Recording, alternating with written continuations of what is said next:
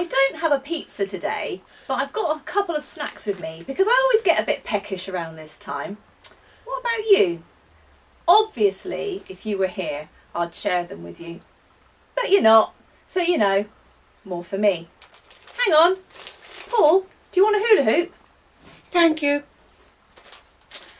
Anyway, let me ask you a question. Just imagine for a second that you have a packed lunch for school or work as normal.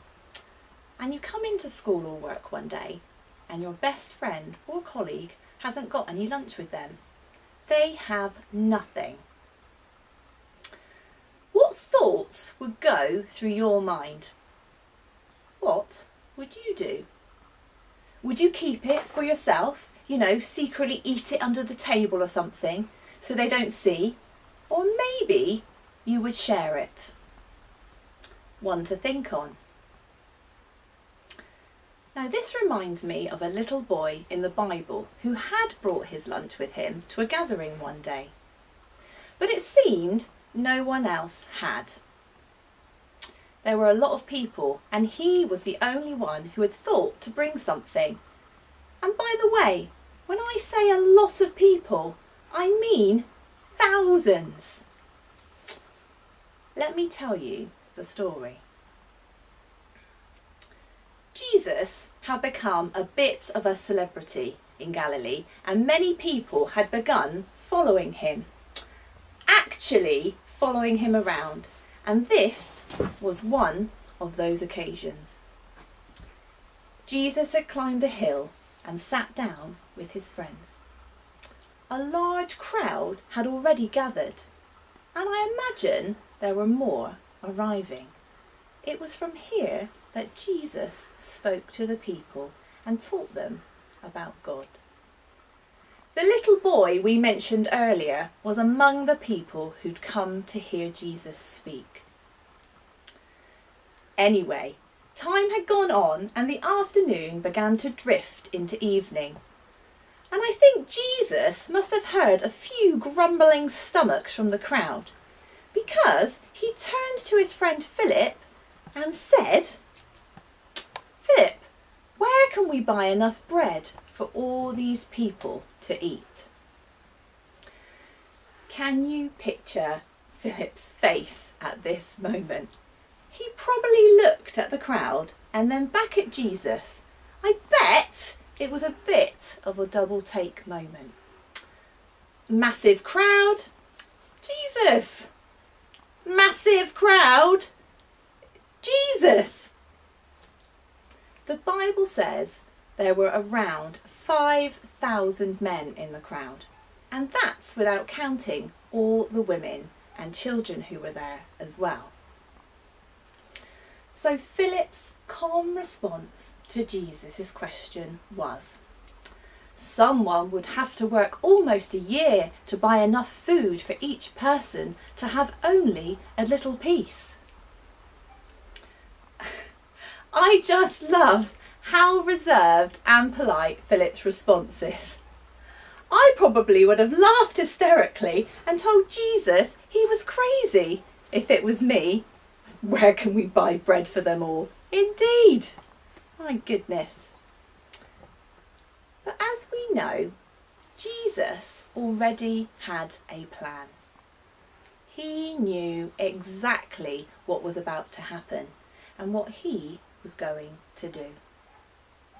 However, before we find out, let's see where the little boy has got to. I'd like to think he sat up on the grass somewhere in a nice little spot with his picnic rug out and his packed lunch of 5 barley loaves and 2 fish plated up in front of him, ready for his little feast. When along comes Andrew, another of Jesus' friends. Now, since Jesus mentioned about buying bread for all the people, Andrew has frantically been searching the crowd for anyone who might have some food with them. When suddenly he spots the little boy from a distance and picks his way through the crowd to get to him. I can almost picture the scene. The little lad has just made up a lovely sarnie and is about to take a large bite when Andrew shouts, "Stop!" But that scene isn't in the Bible. But what it does say is, another one of his followers, Andrew, Simon Peter's brother, said to Jesus, "Here is a boy with 5 loaves of barley bread and 2 little fish."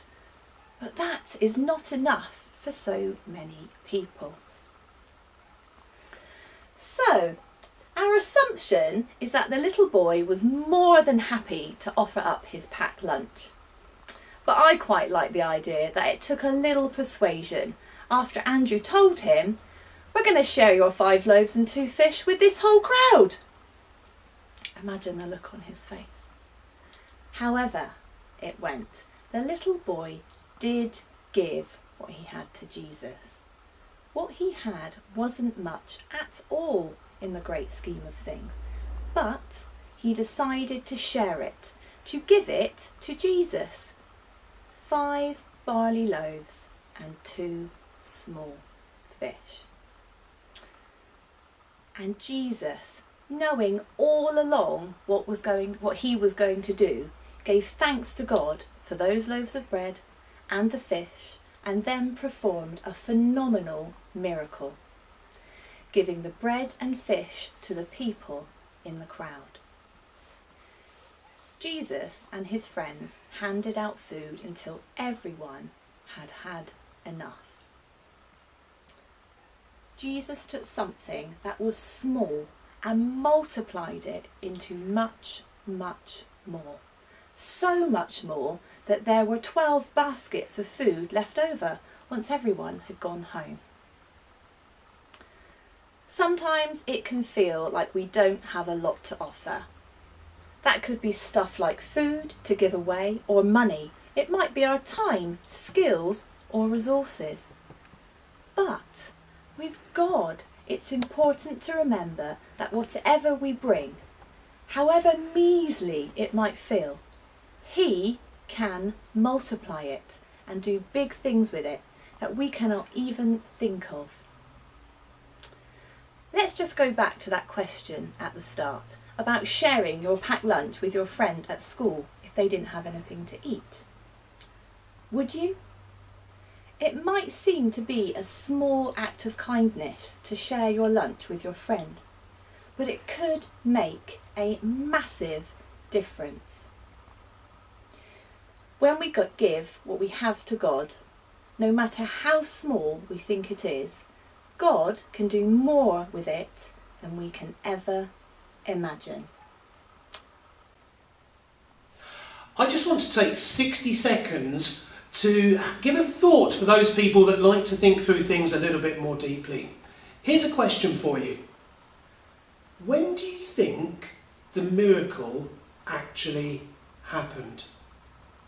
Because if you read the same story in Matthew's Gospel, here's what happens. They give Jesus 5 loaves and 2 fish, and Jesus blesses them and breaks them and gives them back to the disciples to start feeding the crowds. He gives back 5 loaves and 2 fish. And as they start feeding the crowd, the miracle happens. And what I want us to think about is that I think sometimes we sit waiting for God saying, "Hey God, give me 12 baskets full and I'll start doing what you've told me. Hey God, answer all the questions I've got and I'll start doing what I know you want me to do next." Are we waiting for God to give us the whole picture? Are we waiting for God to tell us the end before we make the step at the beginning? The miracle happened when they started feeding the crowd with 5 loaves and with 2 fish. We're going to pray together. We're going to pray, and as we do, I'm going to ask you to put your hand first on your heart, and we're going to pray about our will. And then we're going to put our hand on our head and we're going to pray about our faith. So would you put your hand on your heart with me and let's pray. Lord, please would you help us to be people who are generous like the boy in the story. Would you help us to be willing to share what we have and willing to place it in your hands and let you use it. And now put your hand on your head.